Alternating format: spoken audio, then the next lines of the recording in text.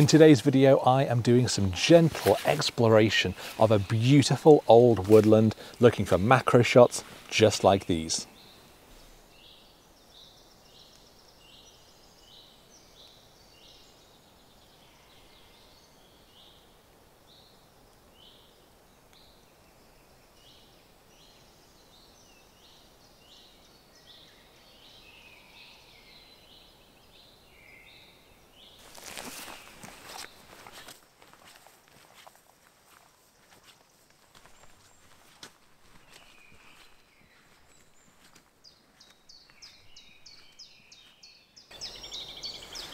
This great spider, just sort of hanging between the bluebells. I'm going to try and focus stack this because it's staying fairly still.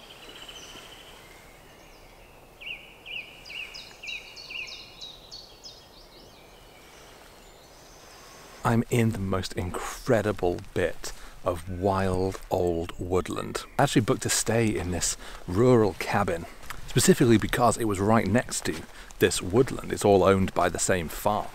So it means that right outside the door of where I'm staying, it's just the most incredible macro playground. It's a great time of year because we've got all the bluebells are out, loads of green things are starting to unfurl. So that means we've got insects everywhere, we've got plants to photograph, we've got all kinds of things to point a macro lens at.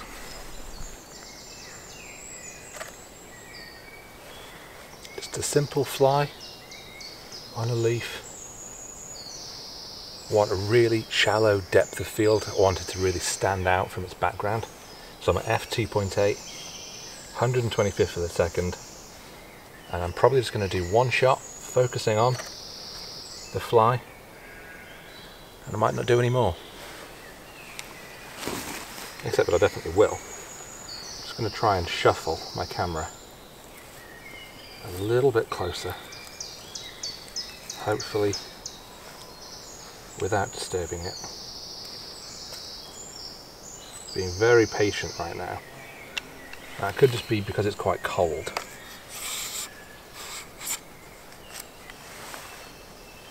I'm going to try focus stacking.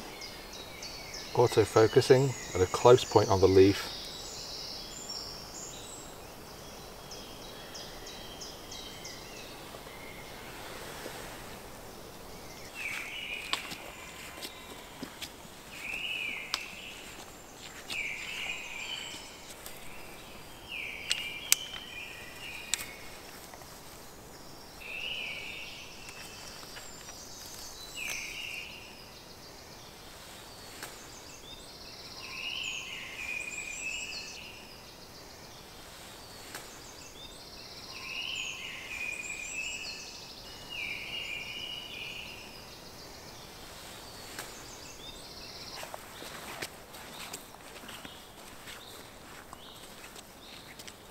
This place is a great example of why I enjoy macro so much.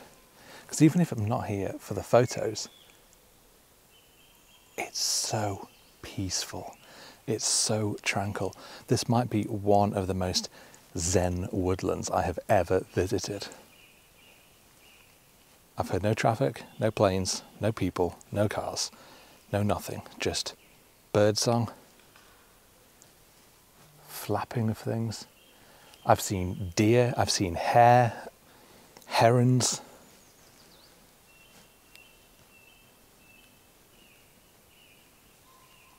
It's absolutely beautiful.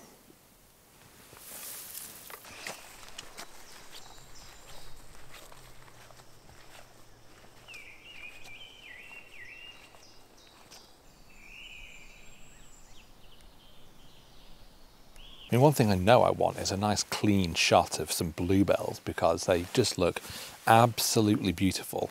And I've been trying to find some that have that kind of classic bluebell look, which I know is a bit of a silly thing to say. They're all classic, I suppose, but I found this particular one, which is just hanging really nicely. We've got lovely bells hanging off it. And it's sort of standing by itself, so it's a very uncluttered image.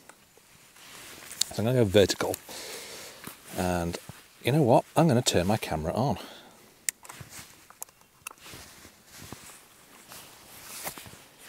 You know what? I've got some real mistiness on my camera and I can't work out if that's on the lens or if that's inside the camera on the sensor.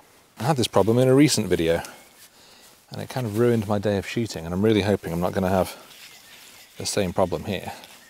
Nope, I know what it is. I know what's happened. We've got a soft focus effect from the spherical aberration control on this lens. It gives everything a bit of a hazy look. So I'll take that shot and then I'm going to dial it back to the middle and take the same shot, and we can see that there is a huge difference. I don't really know what the point of it is because it just looks like your lens is a bit broken or foggy. I don't like it, so it's a weird one, but anyway, there we go. Canon seemed to think it's something that we wanted. This classic bluebell shot that I was going for isn't so much classic, it's more just boring. I'm just sort of moving the camera around and focusing on different bluebells. There's so many around that when you find different ones and focus on them, you get sort of different bokeh effects with different ones in the foreground versus the background. So it's basically worth just keeping your camera on a tripod and just moving it around and seeing which ones sort of stand out.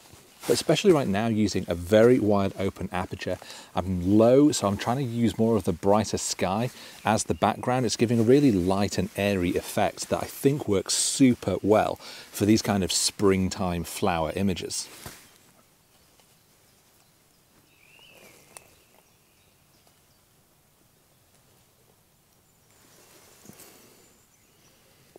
It's a cute, tiny slug.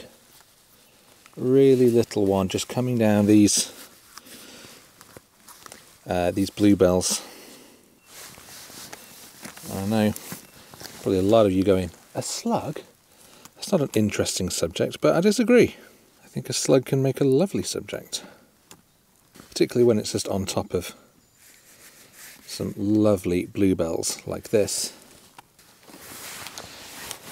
I think I'm going to do, it's a little bit dark, just bring in extra little bit of light. I like this, I think it's cute. This slug sort of curling round in this sort of S shape. Its little eye stalks are coming out, and it's on a really nice looking bluebell. I think it's a lovely shot.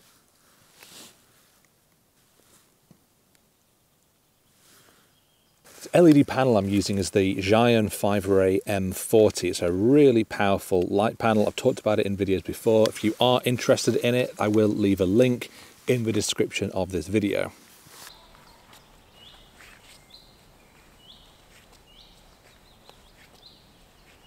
Just found an adorable tiny snail. Real cute little thing.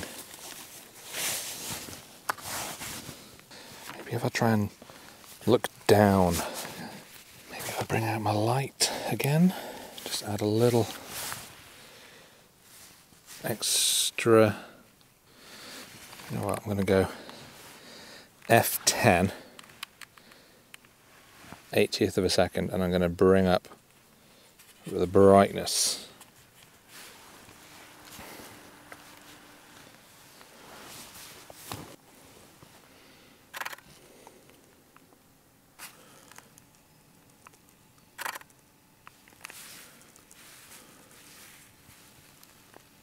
Found this tiny little snail just clinging to a bluebell. It looked really, really sweet, and I thought it was going to be a good shot. But I'm going to give this one a bit of a different vibe. So I've turned this LED light panel up to pretty much full power, and I'm going F9 and 200th of a second to capture it.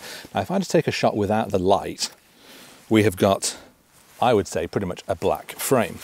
So when I bring this light in, suddenly it lights that snail up really nicely, and we can get some really dramatic light falling on it. And I'm manually focusing on the snail itself, and hopefully at F9 that's going to give me enough front to back sharpness. Again, being able to hand hold this light means I can put it exactly where I want, because without it we've got darkness. But as soon as we bring it in, we start to light everything up, but it also means that I can put that light exactly where I want. Maybe I want it a bit more over the top coming down, or maybe it is more around the side. And as I move it in, it gets brighter, and as I move it further away, it gets darker. So it's a great way of crafting that light, crafting those shadows exactly as you want. And for me, something like this looks really good. Because of our settings, we've got very little ambient light, so it almost looks like this is a studio shot.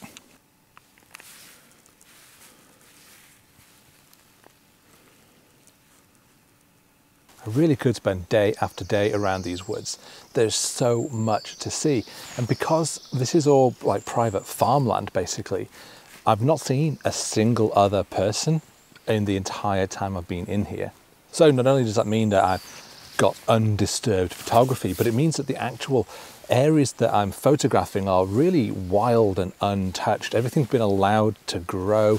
That means that insects are here. Every single square inch is full of life. And even as I'm walking down the little tracks, every single bit that I walk past is teeming with life. There are flies, there are spiders, there are slugs and snails. There's all kinds of things all around me. So I'm really enjoying actually just trying to find these little things. But unfortunately, I don't have a lot of time here. So I'm still trying to keep things pretty quick. Some of my shots have been a little bit more snaps than considered images. But I have also taken some misty landscape style shots, but I'm probably going to put those in another video because they are a very different sort of photography to the macro that I'm also trying to do. But it's why that I find that just sort of traveling fairly light with just one macro lens on my camera and a handheld LED light panel is a really good way of working quite quickly. But it does bring me to an end of today's video. I really hope that you've enjoyed seeing the things that I have found today. If you have enjoyed this video, then do please hit that like button, and of course consider subscribing to my channel if you don't already, and I will see you next time.